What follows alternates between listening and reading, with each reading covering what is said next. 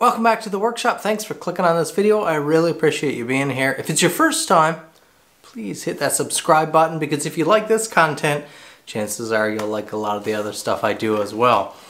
I just had a package arrive just this morning and it is another Shun. Another beautiful Shun that has taken some edge damage. Let's have a look here. I've never actually seen how the Shuns arrive from factory before. This is actually pretty nice. I like the box here. Foam. Here's our customer note in here. I'll move that aside.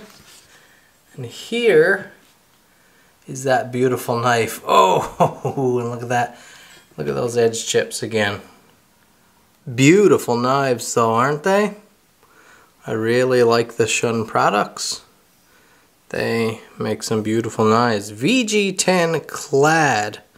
Handcrafted in Japan. This is a 7-inch vegetable cleaver. We have some dark, looks like an ebony wood or something done here in the handle. Nice, nice. Pretty serious chipping. Ouch. Now a few people questioned on my last Shun repair video why I repaired that chip exclusively with Whetstones. A couple people even left kind of nasty comments. That's stupid. Why on earth would you wear out good Whetstone material when you could have quickly taken care of it on the belt grinder? Of course I realize that. The point is to show you that you can easily repair a chip like this. It's not out of the Whetstone league. It's not hours and hours of work. A good quality Whetstone can carve out a chip like this pretty fast. But I'm going to go ahead and show you the repair this time on the belt grinder. But for those of you who absolutely love the Whetstone work, I get it. Don't worry, we're going to the Whetstones right after this. I'm just going to go ahead and remove those chips. Just the bulk of that work. Take those chips out, or pretty much out, with partially worn 120 here. Nothing too aggressive. This is thin, so it should cut down pretty quickly. Now, just a quick note, if you're repairing something like this and you have to remove a whole bunch of steel, something you want to do first, take note of that blade geometry. Notice we have a long sweep here. We don't have a flat and then a drawn nose or something like that. It's a nice big gentle sweep. So if you go ahead and you carve out that middle and you haven't taken notice of the shape, you might end up with a bunch more straightness in the blade, or you just might want to change that geometry entirely, and we don't want to do that.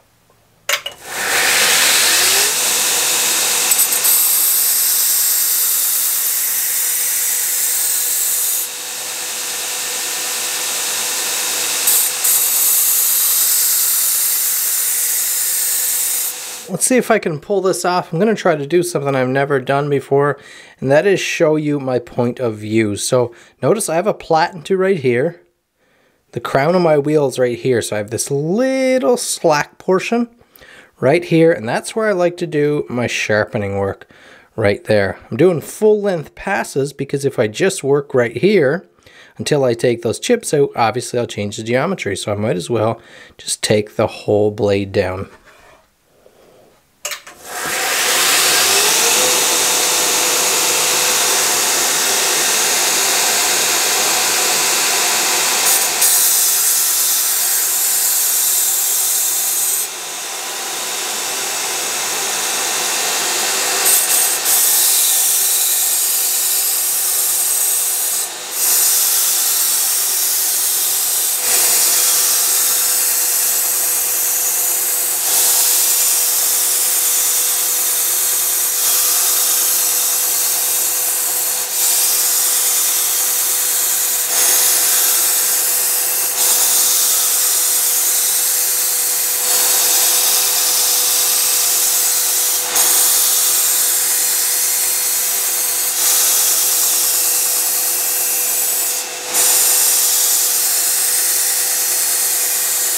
Moving to a much finer 400 grit, a worn 400 grit at that now. With the variable speed drive, I can drop my RPM way down. A nice smooth rolling belt. We'll just delicately take this the last little bit to remove that last little microchip there.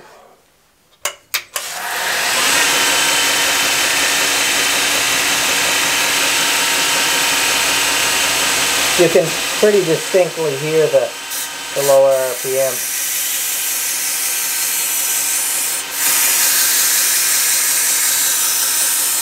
And just like that, with no hard work at all, that chip has been removed. Look at that edge. Nice established edge all the way along. A little bit thicker. Ooh, that is a crisp bite there now. I could give this a little buff on my buffer and send it back, and the client would probably have a great time with that edge. But with a knife like this, I'm not going to do that, of course. We're going to put it on the Whetstones now, dial it in perfectly. Okay, let's get over this. Is the Nanowatt basic stone holder, just the cheap $30-some one. Get my sharpening supplies from paulsfinest.com. No, I'm not paid to say that. This is a Shapton Kuramaku Blue Black. This is a ceramic stone somewhere in the 320, 340 grit range. I can never remember with this stone. That was a Nanowatt 600 grit dressing stone, or Nagura. And it works really nicely to clean the surface of the stone. We have a beautiful, fresh surface. Now I have an idea of what angle I was just using on the belt grinder. I'm going to lower that just slightly to help break the edge angle into. So this is what you would normally call your primary grind. So from the thickness here on the spine down to where your micro bevel starts, or your secondary bevel, would be your primary bevel. And that's mostly flat on a knife like this, one big plane. And then down here at the end, you have secondary bevel, which is steeper. And that's usually what you sharpen on. Now, the only time you don't have that little secondary bevel at the end is when you have what's called a zero grind. This is not a zero grind knife, but it did come pretty thin at the edge before it transitioned to a secondary bevel. So I am just going to reduce my angle slightly here and just kind of create a third plane, even convex it in a little. The angle, the corner, if you want to call it, between the primary angle, the bevel, and the secondary bevel. So I've reduced my angle here. I'm laying pretty flat on the stone here, using a fair amount of pressure. I'm just going to go ahead and take care of that full length strokes. Yeah, beautiful. Switch over to the other side. Same thing, reducing that angle. Fair amount of pressure. I'm just going to carve off that corner there. And now I'll go to the angle I used on the belt grinder, right about there. And you stick to your angle, whatever you want. This isn't a terribly long blade. I'm going to do full length strokes. I'm just going to hold that angle. And my goal here is to remove all the belt grinder scratches in that bevel, which really won't take long because we worked up to a pretty high grit. And this is a real effective stone. So just following that geometry.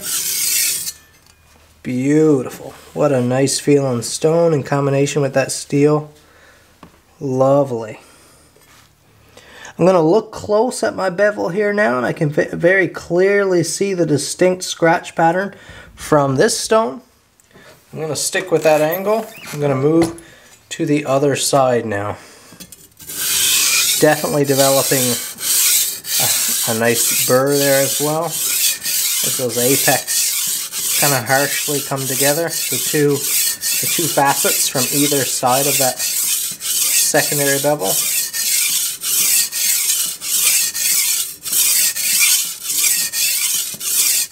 So what I'm going to do here now is take a good look, make sure I've come right to an apex, make sure I've got all consistent scratch pattern from this stone on both sides, and if I do, then clean up your stone if it's dirty. My stone is real clean already. Hold that angle, and I'll do some real light passes, single cutting strokes, just like that. This will help, in my experience, just remove that burr so you don't end up with a huge aggressive burr there. And this knife will be so sharp. Won't be terribly refined and smooth. It'll be a little more of a toothy edge from this stone, but it'll be so sharp just right off of here. Nice and light. Almost, because this is a heavy knife, I'm almost lifting a little weight of the knife off of the stone. We'll stop right there. And see, one reason I know I've eliminated most of that burr, a lot of times when you have a fibrous cloth like this and you wipe an edge along like that that has a real coarse burr, it'll grab your cloth. You have a whole bunch of fibers left along your edge. And I had that a minute ago when I was just working one side at a time, but now I don't have that. Whoa! And that edge is spooky. Now, so I don't bore you with a whole bunch of talking, we're gonna repeat what I just did exactly over again. I'm going to start with a clean stone, and we have a Shapton Glassstone 1000. Probably my favorite stone in my collection at this point. If I could only own one stone, it'd be this stone right here. Here's our beautiful blade again. Look at that. Now, when I said exactly, I meant it. So we're going to start with a lower angle because we have those scratches that we created now. You can see them running out the blade face a little bit. We made with that Kuramaku stone. Remember when we broke the corner between the two planes? So we want to get rid of those. So fair amount of pressure, kind of quick and dirty here. Not touching. This work, what I'm doing right now, is hardly touching the actual apex of the knife. Give it a little clean. Now I'll inspect to see if I've gone high enough up the blade here to remove those scratches. We're still right down on that core. Oof. Spooky, like I said, but that part is good.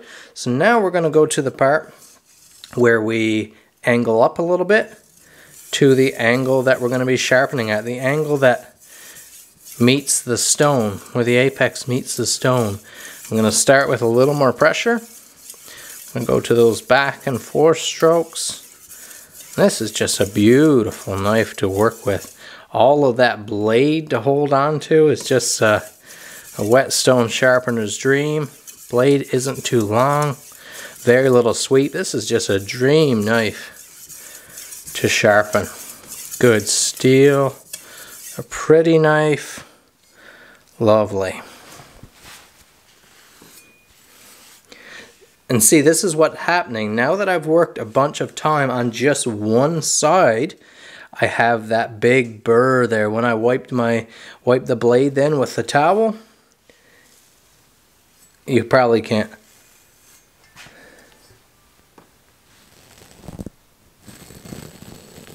I'm wiping it right now off frame in front of the mic. You hear that? That's that big burr grabbing my cloth. That's because we've sharpened so much time on one side. Now when we flip over, we'll start to establish or push that burr to the other side. And it's not until we switch to those single cutting only strokes that we really eliminate that burr. At least that's my methodology. I don't hide anything from you guys. I've given you guys all of my tricks over the years. Everything that I know, everything that I do, everything that's common. I lay it all out there and you can do what you want with it.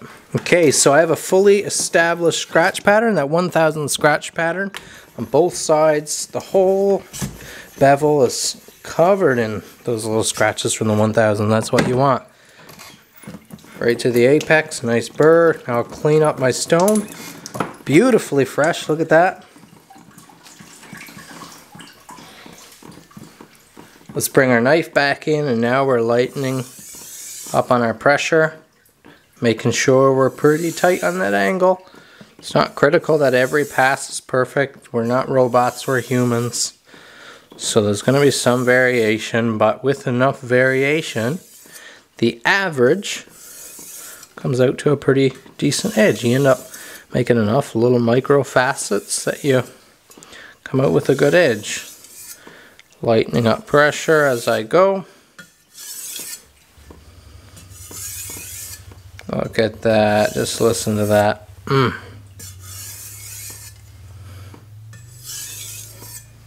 Now, how sharp is a cleanly done 1000? Just slick, slick, slick. Look at that. Let's go up to a 4000 Shapton glass. This is a dirty stone, put away dirty. Work that dressing stone pretty hard there to scrub the top off of the Shapton. I've had very good luck, very good success with the with just having the 600. That's all I've ever had, and I use that with all of my stones except for like my super high grit professional stones. Now we're repeating the exact same process again. I'm laying it down, just refining. We're trying to get rid of those 1000 grit scratches now on the cheeks. So I've got my angle dropped.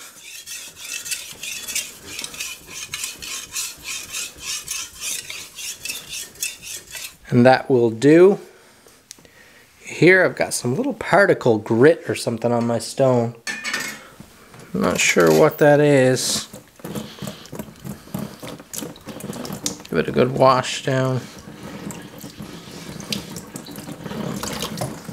Now we'll put our knife on our angle. That is, again, that final facet, the one that runs to the very apex of our edge. We'll find that. I'm starting working back and forth, one side only. This allows me, if I'm not always switching, I can lock into that angle. My wrists, my fingers, you see, are pretty much staying exactly the same. I'm just moving at my shoulders and elbows so I can be a little more consistent. I'm not using anywhere near now the pressure that I was. I'm using more than just my final stroke pressure, but nowhere near the pressure we're using when we started at the 1000 or started on the blue-black there. And I'll use this now until I remove all the 1000 grit scratches, which again happens pretty quickly. Final cleanup. Get my Nagura on there.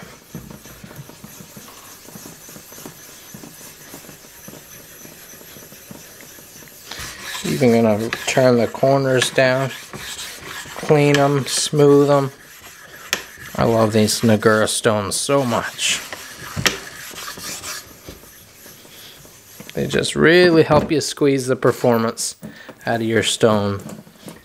When you start getting up a little higher grit like this, you want to make sure you get rid of the Nagura grit. Although the Nagura is made of a softer composite than your stones are. So,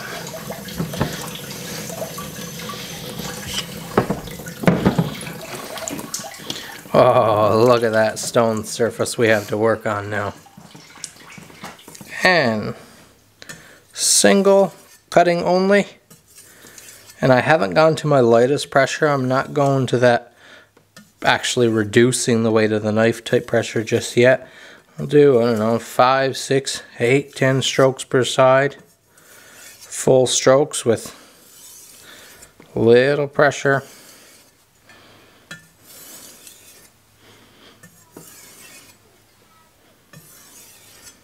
And I'm not counting. Honestly, I have no idea. And now I'm starting to reduce. Almost, I probably am lifting a little bit of weight off of the knife here now. And we are done with that. Now I use an uncompounded, finished side, polished side leather. Just a couple passes here. Of course, stropping strokes, so away from your edge. Otherwise, you'll cut your strop to pieces. And I just like how this gives a last little bit of crispness to the edge. Of course, it would be foolish to deny the effects of something like a leather strap. As someone who straight razor shaves regularly and has for a lot of years now, going on 10 years now, I've shaved exclusively with a straight razor, and I know how an edge that's pulling, when you're standing in front of the mirror and your edge is pulling, how you can turn around to your strap on the wall, give 20 or 25 passes, and it just transforms your edge and brings it back to a comfortable shave. I know that that's the case, so it would be silly for me or anyone else to tell me that strapping like that doesn't help. And just like that, chip-free, razor sharp, looks like new, would never know that terrible fate, that bad chip happened to it. Look at that, you can see the light on the edge there now off that 4000 Shapton. That reflection, nice polished edge. Edge check.